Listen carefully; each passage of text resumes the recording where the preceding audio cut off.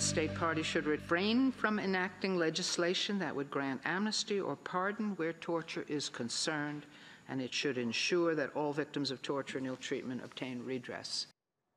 Penny Mordaunt has only been the UK's Defence Secretary for 3 weeks, but she's already making a big impact. Her plan for a veteran amnesty has drawn warning from experts at the United Nations who are urging the UK not to adopt the law. Mordaunt has proposed shielding British military personnel from prosecution for any alleged crimes committed in Iraq, Afghanistan and elsewhere, as long as they happened more than 10 years ago. The one major exception would be for actions in Northern Ireland, to make sure the murders of UK citizens during the Troubles don't go unpunished. So, is there a double standard here? And does the law set a precedent that British soldiers overseas can evade justice? Well, joining me now to discuss this from Glasgow is Zoe Taylor. She's a Royal Air Force veteran who served in the military during the Troubles in Northern Ireland. And in London is human rights lawyer Shoaib Khan. Good to have you both on the program. So Zoe, we heard from the UN Committee Against Torture who say this is a bad idea. Amnesty International also says this is a bad idea. Human Rights Watch says this is a bad idea because they feel the spirit of this plan is that British soldiers should be above the law. They're right, aren't they?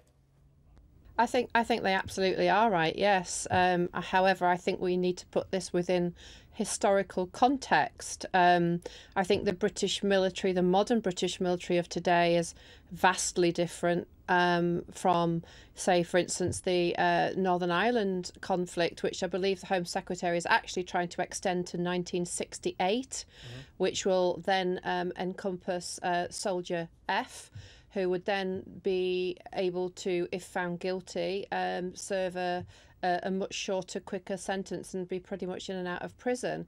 But quite frankly, this tragedy just shouldn't be happening at all to this gentleman who is, you know, I believe suffering from a serious and life-limiting illness now in the twilight years of his age of 77, when he should be sharing it with his family rather than being prosecuted and persecuted for a second time. Right. And I want to kind of come back to Northern Ireland and the Troubles in a moment. And Shoaib, I'll come to you in a moment, but I just want to get some clarity from you, Zoe.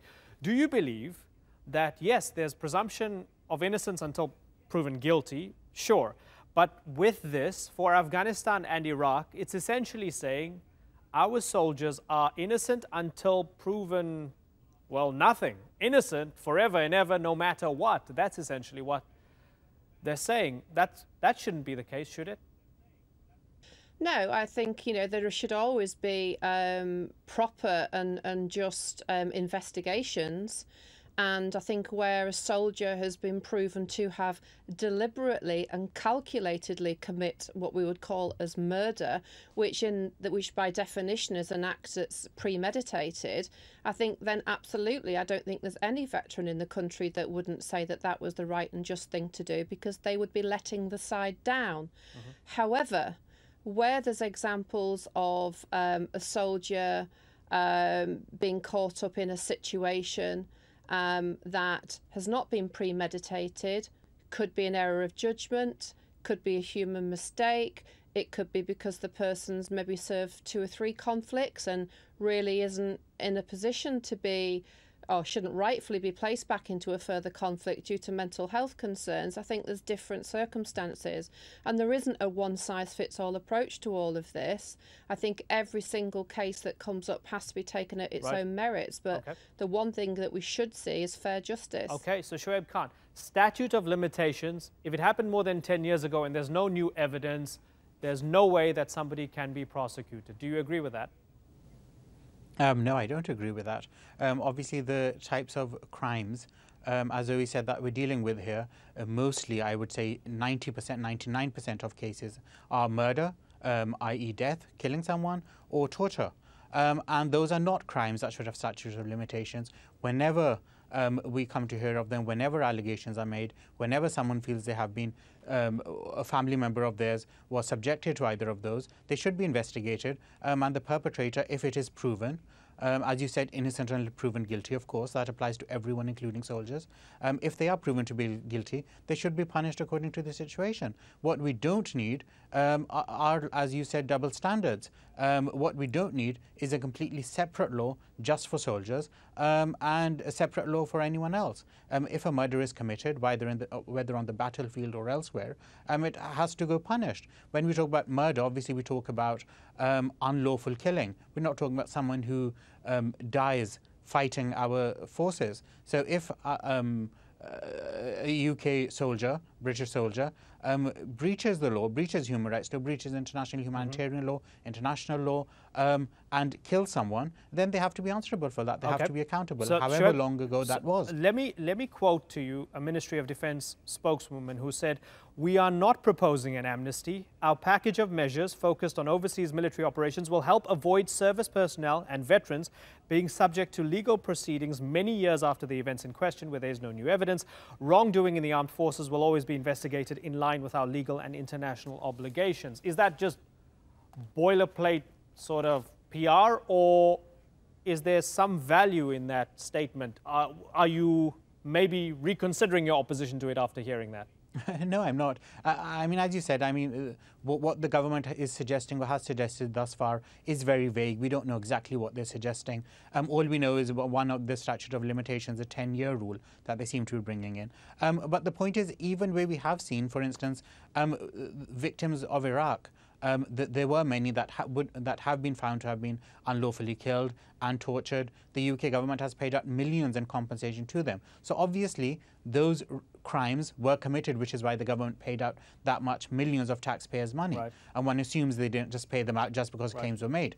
In terms of the 10 years limit, of course, there are cases, Afghanistan, Iraq, that are still continuing, but they continue because the government drags its heels, because the government doesn't set up the correct procedures in the first place, because it doesn't involve an independent judge, because it doesn't deal with the situation in a way that the European Convention on Human Rights mandates it should.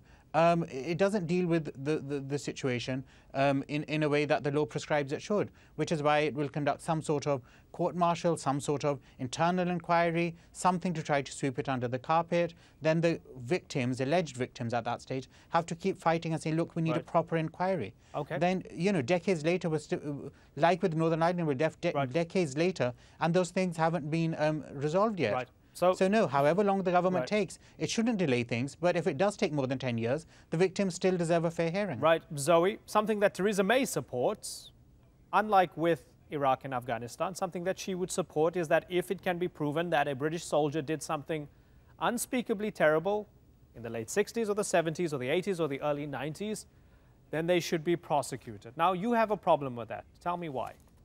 I do. Because at the end of the day, it's all very fitting for, you know, soldiers on the ground to be hounded in the twilight years of their life at times when they've served their country and they should now be able to, you know, enjoy the rest of their life with their families, to be the ones which are singled out. It's too easy to pick on a soldier. It's too easy to do that. They're easy to find and they're easy to handle. It's not so easy to find a terrorist. It's not so easy to find a politician or a general or a senior leader that may well have given those orders. How many senior leaders have we actually seen being prosecuted? And that's a fair point. And that's a fair point. A lot of people say, certainly, a lot of people will say, well, Tony Blair or Bush should be, you know, in The Hague for Iraq, not soldiers, right? Fair enough. But do you at least understand your Prime Minister not wanting to open up this tinderbox? You have Brexit, you have trouble with the border, you have things flaring up, the new IRA claiming attacks, and now you want to delve into Northern Ireland again, right, and protect people who possibly committed terrible crimes. The Prime Minister's right here politically because she's avoiding massive trouble on the street, isn't she, Zoe? Well, I mean, you know, there's only one way for, you know, Northern Ireland really to sort of resolve itself. And like you say, it is still ongoing and it's more prevalent than the sort of the British press would have us believe. And that's for all of the sides to come back together and try to, resolve the past. Now, if things happened in the past, and I don't for 1 minute believe that our soldiers deliberately went out to murder people, I think mistakes were possibly made given today's current context. But in the context of 1968, where the world was very different, for heaven's sakes, I actually wasn't even born in 1968, but where the world was entirely different, and make no mistakes, those soldiers on the ground, if they would easily have been murdered in the same way that the two undercover agents in the car were murdered when they were monitoring a funeral, absolutely brutal times. So, no, I think it's just right. British forces have long been political pawns, and they still are political pawns. Okay, just enough time to get a response from Shoaib. In the context of the decision over Northern Ireland, especially with what Theresa May has pushed back with, what's your take, Shoaib? Firstly, I mean, just the way that Theresa May puts it, unsurprisingly, is just ridiculous and the wrong way around. What she seems to say, the way you quoted her, and those, I think, are her words, that where it's proven someone's committed a heinous crime, to paraphrase her, then they should be prosecuted or investigated. I think that's completely the wrong way around. First you investigate someone, then you prove them guilty. How are you supposed to find someone who's provenly guilty and then prosecute them? The point is, everyone's innocent until they're proven guilty. So any times any allegation is made, we're not going to know if they're actually guilty or not until we prosecute them, until we investigate them. And unfortunately, that requires them to be standing in the dock. That requires them to attend court. That requires them to give their evidence, their side of the story. One thing that Zoe said, which I do support, and I think our criminal law itself, even civil criminal law, should take account of, is someone's mental health, is someone's age, is someone's infirmity, is someone's illness, someone's disability. And criminal law takes regard of that anyway. We have seen recently, for instance, older sexual offences and so on, cases being revived from the 70s and 80s. Obviously, many of those men, many of those people are in their 70s and 80s now. Does it mean that they should just be immune from the law because in their 70s? No. But what it might mean is, if a 30-year-old was prosecuted for the same thing, found guilty, he goes to prison for 10 years, maybe a 70-year-old goes for 5 years. Obviously, we can reflect that in the sentence, but it doesn't mean they should go scot-free. Okay, Zoe and Shoaib, I wish we had more time, but we do not. It's been good to talk to both of you. I thank you very much for joining us on the Newsmakers.